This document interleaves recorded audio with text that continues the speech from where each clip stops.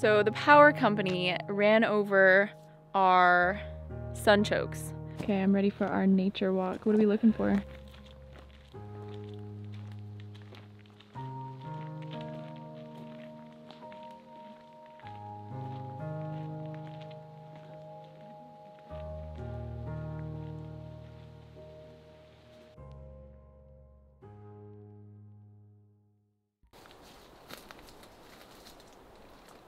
Hey, there's thimbleberry in here. You want to see? I don't know if I can get back there with the dress on. This one tastes so good, and the texture of it is fantastic. Let me show you guys what it looks like here. So here's the thimbleberry bush, and it's got some ripe ones like that one right there, looking pretty tasty. And let's see how ripe it is here. It should just fall right off. Oh yes. Thimbles are like my new favorite berry. They're probably, I mean, a raspberry is the king, right? They're like amazing, but look at how the berry, when you pick it, it goes on your finger like it's a thimble. Ooh. You know what it's called? Thimbleberry. Thimbleberry. What? Yeah. There. The texture is like buttery. It's not juicy, it's like butter. It's really amazing. While Jake is picking berries, I'm picking flowers. They smell so good. I love wildflowers. They're my fave. I should probably go help Jake pick some berries.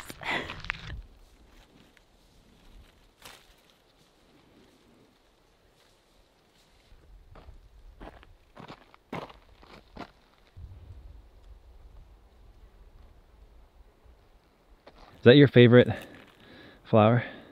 One of them. Look, I'm making a bouquet. Nice. Hey, so what kind of berries are in there? We have thimbleberries and salmonberries so far. Different kinds of salmonberries here. Hopefully we'd find some raspberries.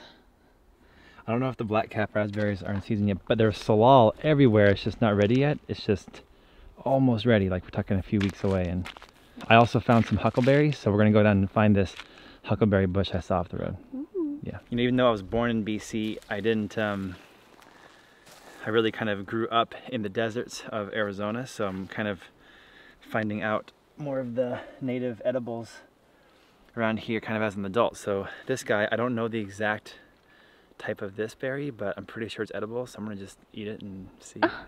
Oh my god, that's so not safe. Oh, it's so delicious. Oh my gosh. Okay, now you're gonna die. There's no chance. I'm gonna go home and be a nerd and look at my book. I'll find what it is. Okay. But these are dark and they're amazing. They look like the cousin of thimble. Yeah. These, honestly, I haven't eaten any black cap raspberries yet. I didn't know they were in season yet, but we might have just found black cap raspberries. Well, I think you take them with you, look in the book, and then I'll eat one. They're an amazing color. Like the colors in this bowl, you should zoom in on this. It's really amazing. Zooming. You gotta hold the bowl still and point it towards me. Sorry. There you go. Ooh, wow, look at all those colors. Looking pretty.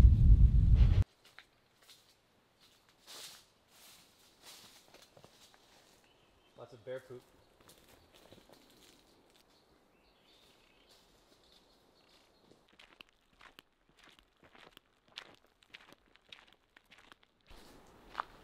All the edible berries, whether it's the black caps or the thimbles or the salmon berries, they all love the like clearings when like a road has been put in and there's like a clearing. I mean, I wish you guys can zoom in on this closer. This is honestly so beautiful right now. It looks like a sunset, doesn't it? Mm-hmm. And over here, it's gonna be a separate video, maybe next time. I'm gonna do a video on my first experience cooking up red elderberry. See these guys right here? This is elderberry, and apparently all parts of the plant are poisonous, like the root, the stem, the branches, the leaves, all poisonous. But the berries, you don't want to eat raw, but the native peoples here, the first peoples, they would cook them up into like a paste and then make fruit leathers out of them. And they would store them in skunk cabbage leaf, tightly wrapped up in skunk cabbage, and they put it in the river, and they would keep for months. And they would just go to the river and they would take out chunks of this fruit leather when they wanted to eat it. So I'm gonna do that starting tomorrow.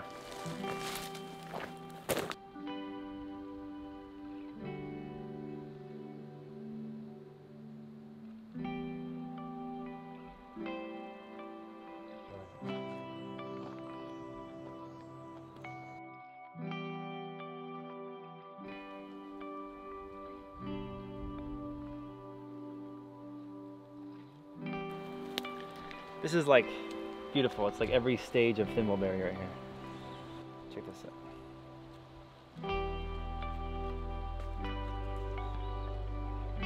These guys are hard to pick though, because they just are very buttery. That's all I can describe them. So like, if you're not totally, like this one is just literally turning into juice in my hands. I would normally just eat this one, but I'm gonna save it so that at the end we can kind of lay them all out and see what we got. But that's good. So Jake and I finally found some ripe salal berries. So there's a whole salal bush, and these ones look ripe. They probably can get more ripe and the season's in a couple of weeks, but those ones look. Yeah, they feel pretty squishy. Honestly, this Let's feels see in really your hand. squishy. Let's see. They kind of look like mini apples. I think those need like an extra couple days, but let's try them out and see. Should I try one? Try it. Let's see. What if I die? You won't.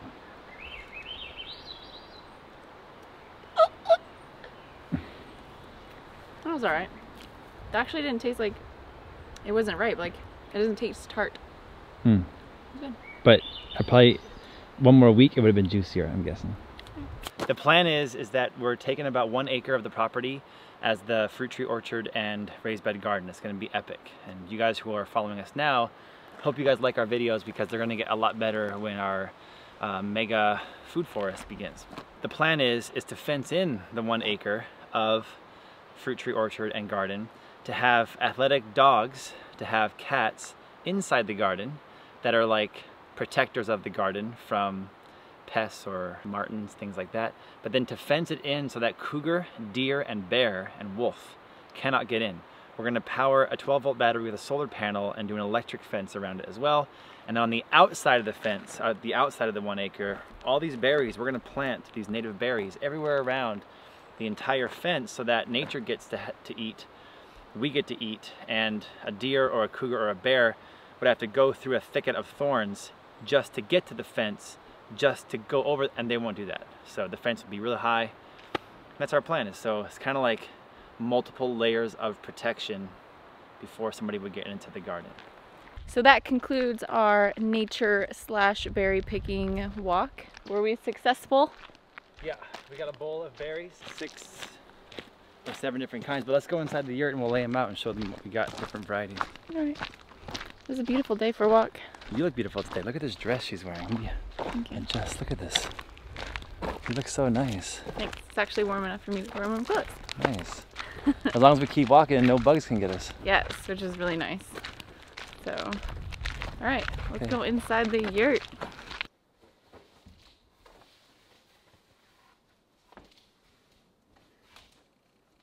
All right, super jealous of all my friends in India and Hawaii who have banana leaves. So out here in the Pacific Northwest, we have skunk cabbage leaves. All right, piece of skunk cabbage, and here's what we got. So check it out. Let me get you guys in here nice and close. First, this is the classic. This is the famous salmon berries, all different colors. Look at the different colors. The darker ones, the lighter ones, the ones that are in transition. These are all ripe, but they're all different colors. It's really amazing. And this one is my new favorite that I just discovered, the thimbleberry. And the texture of these guys is buttery and creamy and really incredible. Behind the thimbleberry is the huckleberry. These are the red huckleberries. And the first thing that I thought of when I saw these guys, that it looks like fish food. You would put on a fish hook if you were gonna go trout fishing or whatever. And then below it, we did find the black cap raspberries. Easily 95% of them still weren't ripe yet. So this is the very beginning of the season, but these guys are so delicious. And I think between the thimbleberries and the black cap raspberries are my 2 favorites. And then just for scale, we have some raspberries, some more traditional raspberries and loganberries that we're growing in the community garden. It's really cool how all the members do like a Yurt pick where you can leave a little donation for the community garden, and they've got some red currants, black currants, clear currants, loganberries, and raspberries just all grown there as a hedge. And I really hope that we can grow as epic of a harvest here at Blackfish in the year coming up. I'm gonna say right here that the thimbleberries and the black cap raspberries are my 2 favorites, and I'm gonna turn it to Nicole and see what her favorite is. Okay, what's your favorite? Raspberries. Those don't count because they're from the community garden. They're so good. Of the wild berries. I like the thimbleberries. Really, why? because I could put them on my finger. Eat them like that. Nice. No. It tastes like a raspberry, but not as sweet as a raspberry. Like a raspberry is really sweet. It's a little bit more chill and mellow, but the texture is really fun. Like texture, it's like soft and mushy, like you said, like butter. It just like kind of melts and dissolves on your tongue. The salmon berries are not really my favorite. They just don't really have any flavor, or they generally don't taste like anything. It's just kind of like water that bursts in your mouth. Here, eat.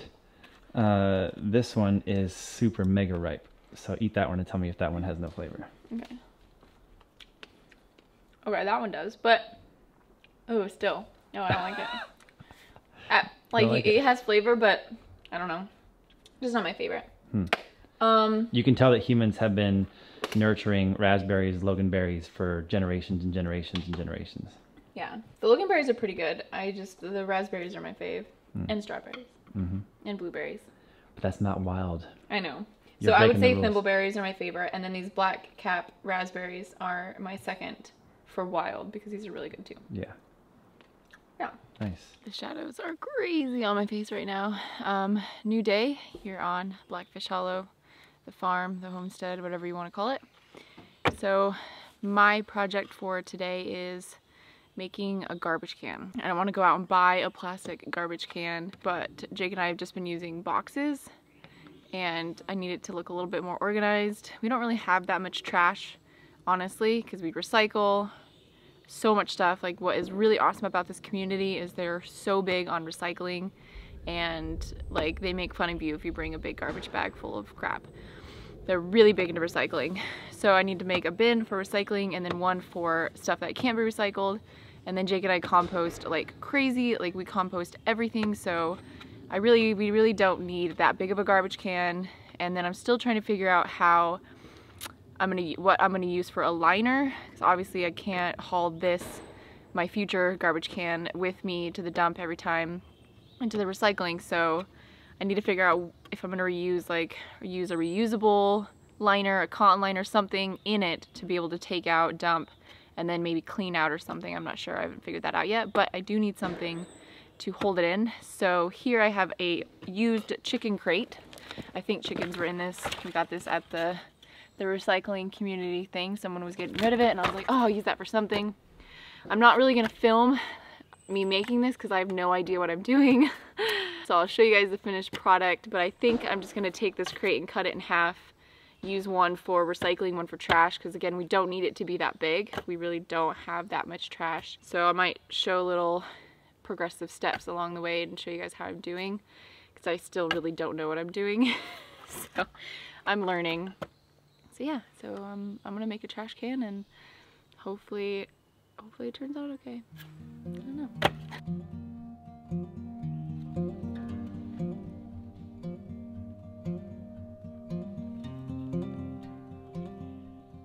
Safety number one.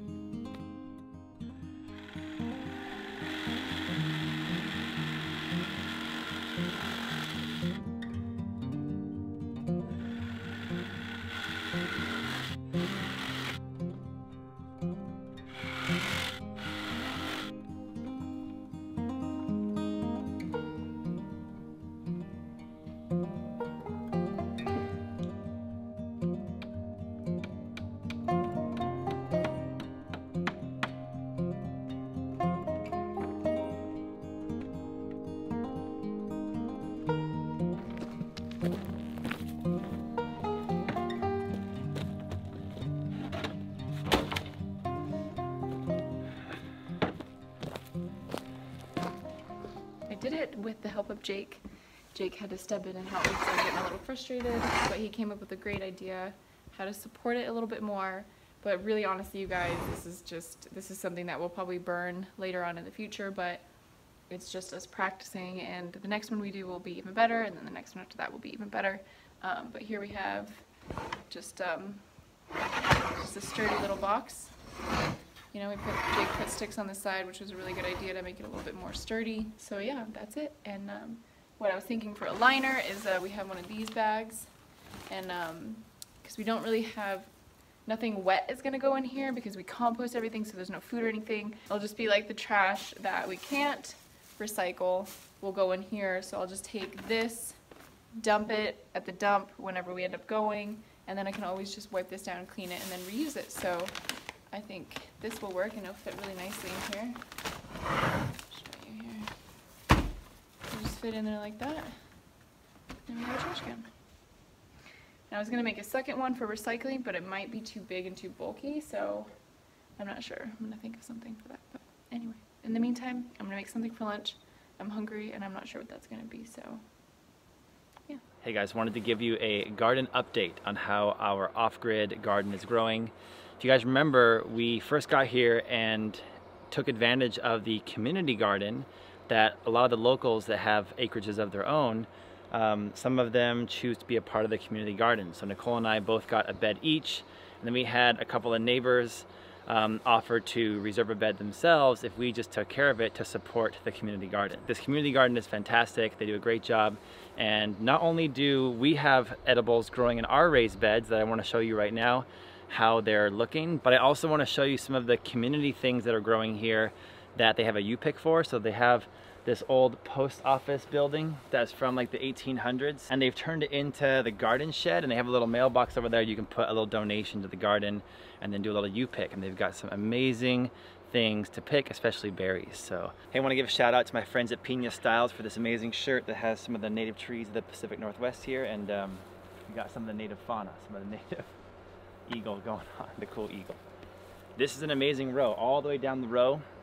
The locals here over the years, for many years, have planted an amazing array of berries, and we start right here with these Logan berries. There are so many cool things about the acreage that Nicole and I are living on here, and one of the coolest things is the community garden. I really love this place, and I hope we can take a couple of little cuttings of these berries, like little guys, just to plant in our garden because they're such amazing specimens. We got a little basket.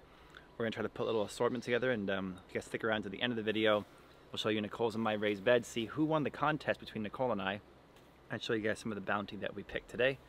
Check out down the row. We're gonna go to the next one. Got some beautiful Jerusalem artichokes, sunchokes in their own raised bed, their own area. We got this really nice plant of black currant. So if the black currants weren't your thing, you can go down a little bit further and find the white currants. These guys look almost like little frog eggs or fish eggs. These are my personal favorite. We go on a little further, we have the red currant bush right next door. And these red currants are a little tart like the black one. So I would say the red currants, we do eat them fresh, but I would say most gardeners should probably look into either drying them or making them into jams or maybe pies, things like that. So we're learning what grows here really well. Kale grows like a weed. There's red Russian kale just everywhere like a weed, everywhere you go. And microgreens, full plants, we're gonna have unlimited kale chips coming up. And then we have the raspberry plot. It looks like a couple different species of raspberries. I want you guys just to gawk at this amazing, amazing area. These guys have been nurtured for years and they just look so good. And I've been kind of trying to go down to where there's really ripe ones. And there's probably 10,000 raspberries on this plant here. That look perfect.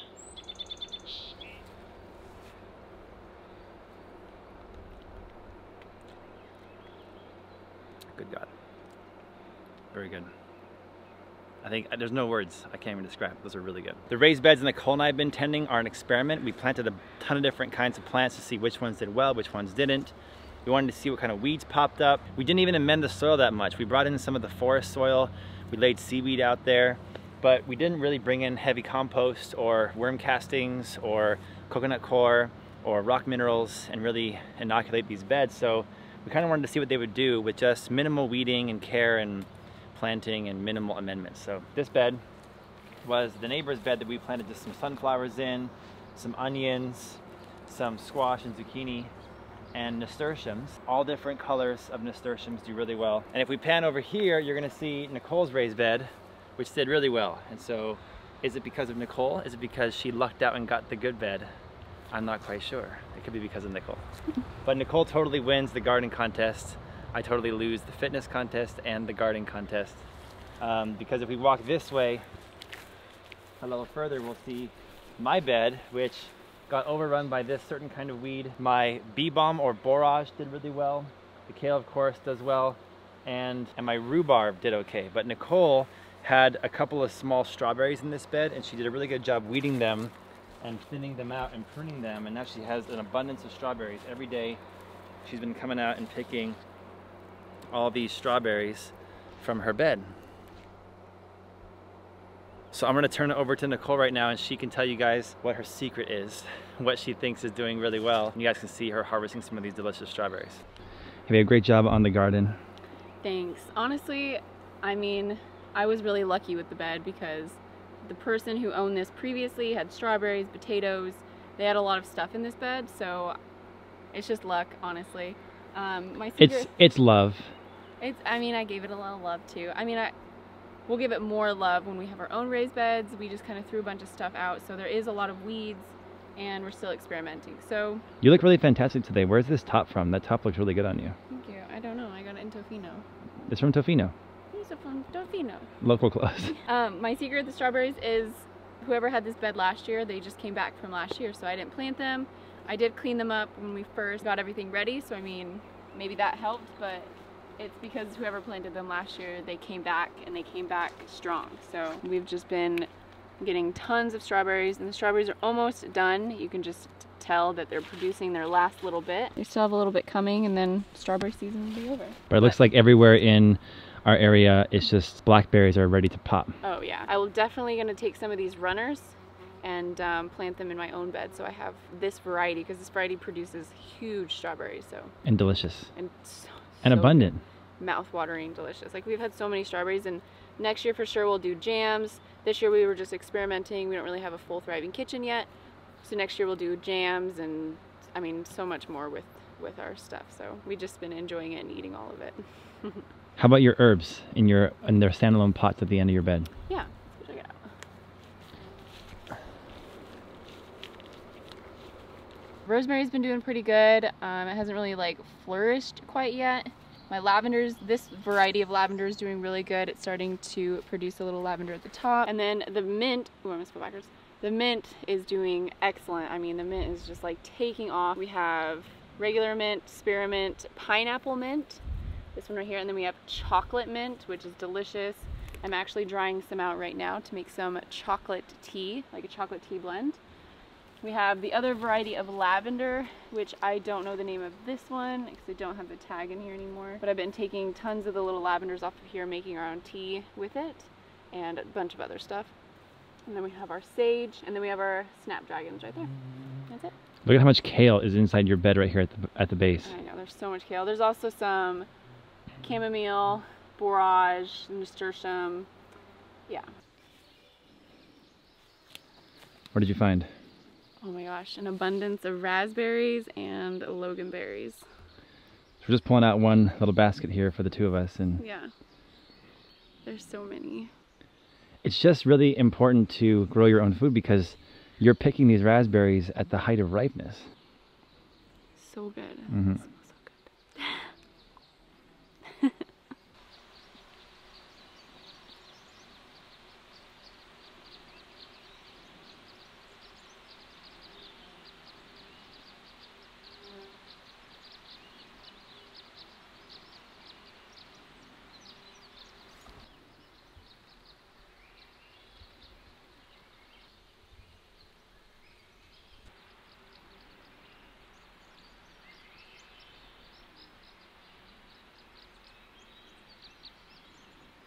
So your first proper gardening experience, one full season. Yes. How do you feel that it went? I think it went really well. I'm excited. I love coming up here and like picking a bunch of stuff. I got lavender, I got mint for tea and nasturtiums because we'll probably just eat them throughout the day, and some chamomile. And we got a little bit of raspberries. I loved it though, it's great. I love gardening. It's like a supermarket in your backyard. I mean, there are fish everywhere. If they all gang up on me, they can take me out for sure. You gonna get in?